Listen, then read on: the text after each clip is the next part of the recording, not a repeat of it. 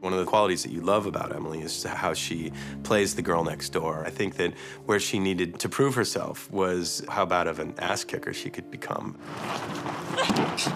I am not a martial artist, so I've been practicing all week.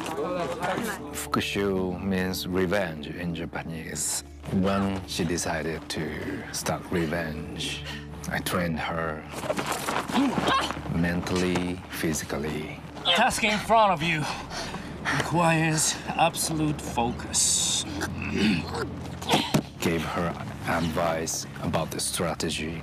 If you let your emotions guide you, you will fail.